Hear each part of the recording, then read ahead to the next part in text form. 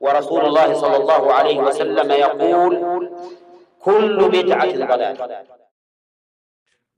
So the question of the brother was that was along the lines that obviously there's a lot of nashat in da'wah, in the sense that people have the means to broadcast themselves and to call to what they're upon. And so in the midst of all of that, there are some innovations which are very, very clear and apparent to the average person. The bid'ah of the Shia, of the Rafida, who detest the companions, the bid'ah of the grave worshippers, say, so these are apparent things. But then there are also types of people where the innovation is obscure. Maybe they ascribe to the Sunnah, maybe they ascribe to Salafiyah. How does one, this is what I'm understanding from your question, how does one be cautious and to learn those types of affairs? So, as the brother mentioned, obviously there are some things which are very, very clear and very apparent. And these are things that obviously, in the course of seeking knowledge and teaching the foundations, whether we learn them ourselves or teach them to our children, there are certain things which are from the basic foundations that we should know, as the foundation. For example, the bid'ah of the Khawarij, of the Rafida, who hate the companions, of the Khawarij, who basically revolt and rebel and bring about turmoil and ruin, the bid'ah of the Sufis and some of their doctrines. These are all apparent things that we should know and have a good, clear understanding how the Muslim Ummah split, how it divided. What are the main groups? There are the Khawarij, there are the Rafida, there are the Murjiyah, who expel actions from Iman. There is the Qadariyah, who deny Al-Qadr, that Allah knows and decrees and wills and creates the actions of the servants. Likewise, the bid'ah of the Jahmiyah, who brought philosophy into speech about Allah, His names, His attributes. And then the various offshoots of the Jahmiyah, the Mu'tazila, the Kullabiyya, the Ash'ariyya, Maturidiyya. Then we have like the Falasifa, Mutafalsifa, the pseudo-philosophers, who basically put, they try to merge philosophy with the Quran. And then there is the Aqlaniyya, the modernists, the rationalists, who believe that the Aql is supreme, and this decides, what is right and wrong belief, and good law, bad law, like legislation, and what is harmful, beneficial. All these are basics that we, as students or as people who who value the Sunnah and who know who the ulama and who know the way of the Salaf, these are the basics that we should already have mastered to, with some degree of study. Right? We should be familiar with these types of things, right? The first 4 sects, the Khawarij, Rafida, Murji'ah, Qadariyah. What are the basic deviations of each one? And then what sects came afterwards? Well, the Jahmiyah and the Mu'tazila. And then you have the various other orientations, the Mutasawwifa, the Sufis, and then you have the Mutafalsifa, the people of philosophy. So at a basic level, we should have a good grasp, because these are historical things which happened, but the effects of which continued in the Ummah right until this day of ours, right? So all those old sects have people who are upon what they were upon and who perpetuate what they were upon. So that's all. This is something that we should have as basics, as students of knowledge, and with some, length of study. However, as we know, there are also people who, they make a display, or they ascribe to Salafiyah, but they're not really upon the way of the Salaf. And they bring with them false beliefs or false principles, false methodological principles. And so this is a bit more difficult and a bit more subtle, because not everybody has that level of knowledge and understanding to be able to clearly see, well, this it is not in accordance with. So what do we do? Well, we return back to the scholars. This is the way we are guided in these types of issues. And so there are a number of steps that we can use in this regard.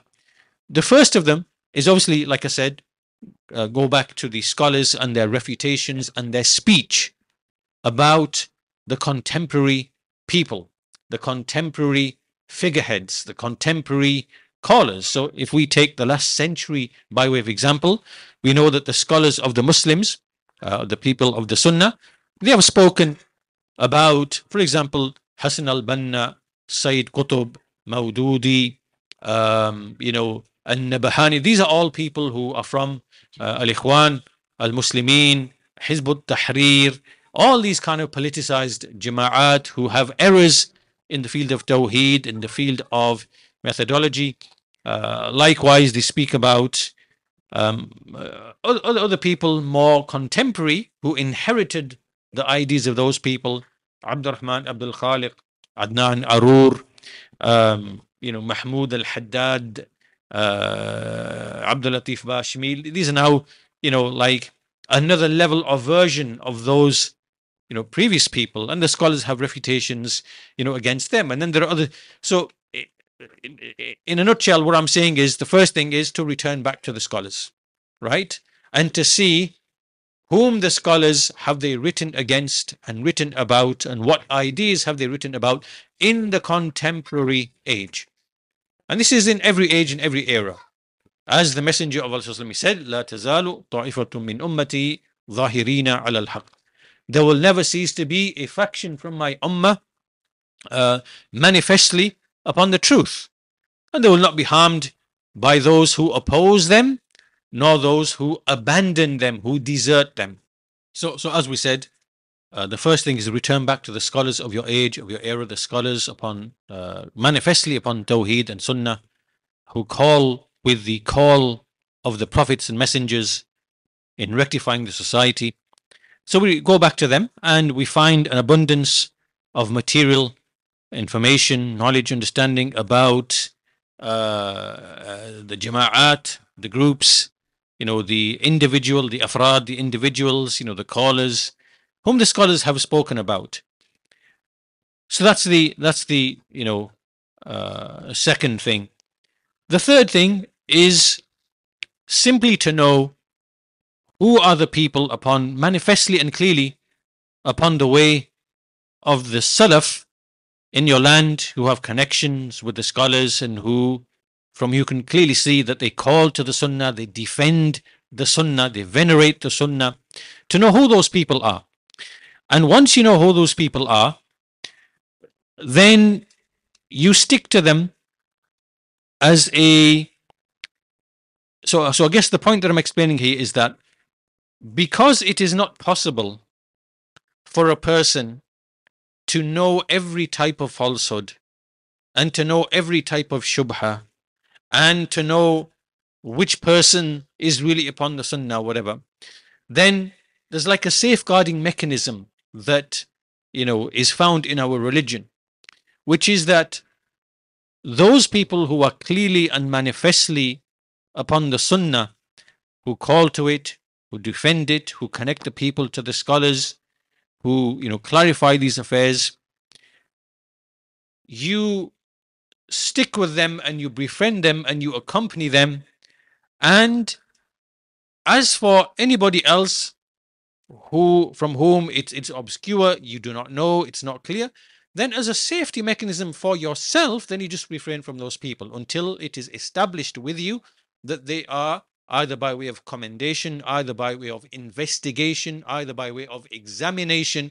These are all ways and means by which, are legitimate ways and means by which we can examine and investigate, and to find out about people where it's not clear to us what are they about, what are they upon. And there are ways and means that can be used, which platforms do they sit upon, what is their allegiance, what is their loyalty, what is their friendship, who do they speak ill of, who do they speak good of. All these things are signs and indicators by which a person can tell.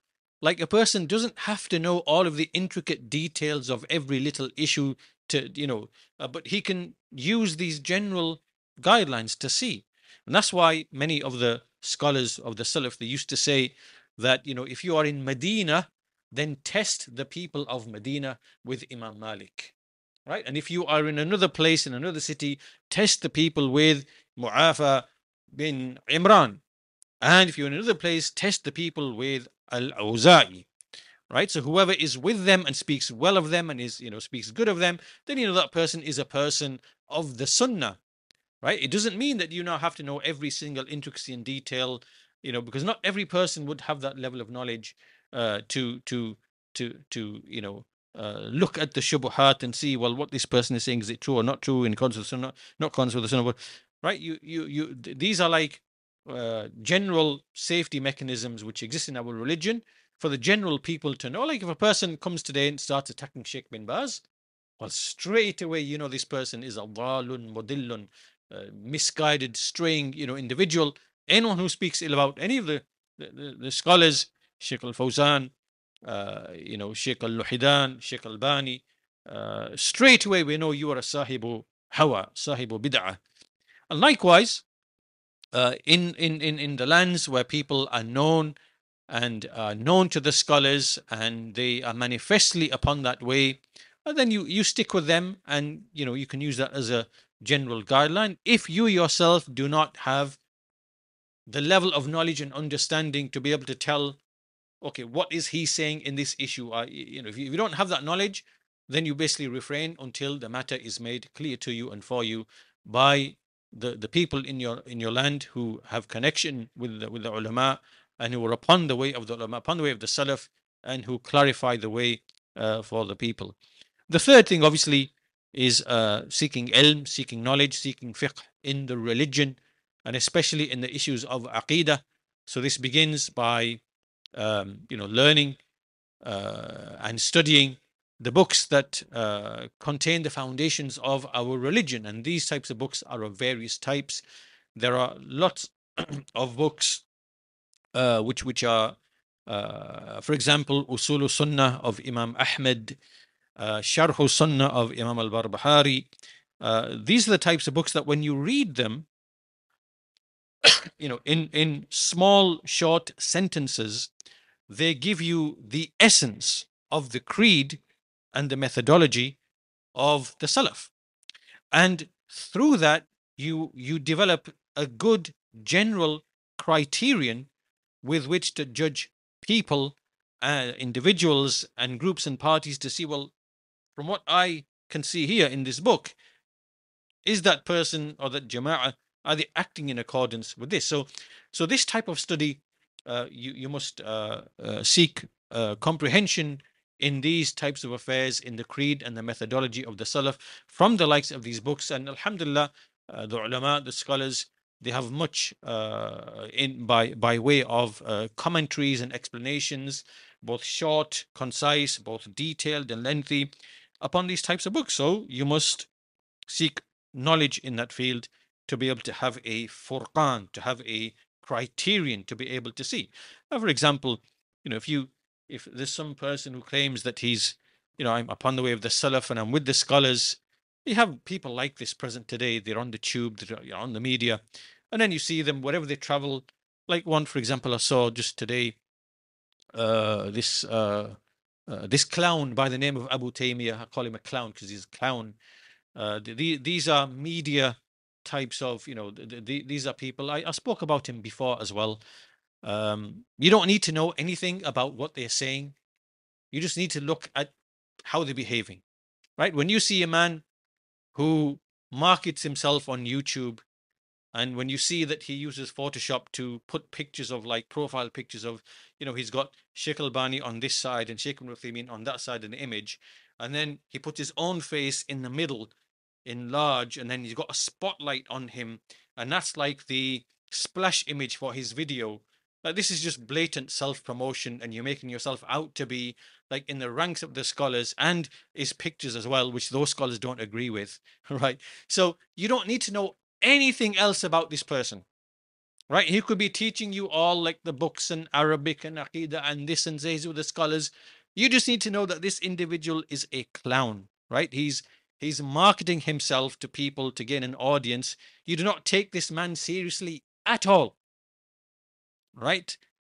Just like some of the It's mentioned by the likes of Al-Bukhari and others about them that they saw once a man, he's trying to tempt an animal, a horse, by pretending he's got something to give to the animal, and he's like misdirecting the animal. Right? So they said, right, that person, never going to take any narrations from him because that person's not reliable. If he's willing to deceive an animal, then he could be willing to deceive, right? Basic principle. Once you see that, that's it, finish, khalas. It doesn't matter what he's memorized, who he sat with, who he's taken from, whatever. Khalas, that's it. I've seen something from you, finished, right? Same with these types of people. You don't need to, it's astounding that people should be deceived by the likes of these people. Right? As soon as you see that, that's it. Khalas, finish. We've seen your reality. You are a clown. Right? You are a self-promoter. You are just after fame and fortune. This is clear evidence that you are after fame. And then you go and you sit on the, wherever you visit in America or whatever it might be, you are with the Deobandis, Tabligis, you are with the Ikhwanis, you sat with them. And just recently, there's a picture of him with this Yasir al-Hanafi, this Maturidi, Jahmi Hanafi Muqallid, right? Hand, shaking, smiling. And we know what the Salaf said, the man waqqara sahiba bid'atin faqad a'ana ala hadm al-Islam. Whoever honors a person of innovation, this is a mubtadi', who believes, who denies the ulu of Allah subhanahu wa ta'ala, right? And denies, other affairs of creed in opposition to the way of the Salaf, and he's upon the way of the Jahmiyyah. How can you stand and flatter and smile and deceive other people, your audience? That in itself is finished. Khalas, no, you don't need now to argue with him on any issue of knowledge or about any other issue about Salafiyah or Dawah. No, we've just seen two things from you which are evident about you, right? So this is the benefit of learning the way of the Salaf and implementing what we find in the books, like in the books of the Salaf, that we judge you in accordance with these principles and these methodologies. So you have a furqan, a criterion where you can just clearly see, well, this is what I know from the Salaf, and that's what I'm seeing from you, right? But that's enough for me. I don't need to know anything else after this, about any of your speech about Salafiyah and the scholars and about Salafis and about schisms and differences. All that is just kalam farik. All I can, this one thing is enough for me to know your reality, right? So there are many things. There are many things, as I said, which a person can use in order to protect himself and guide himself in relation to dubious people who make ascription to Salafiyah and who are out there in the field, in the field of online acting and performing and, building audiences and marketing a brand and whatever.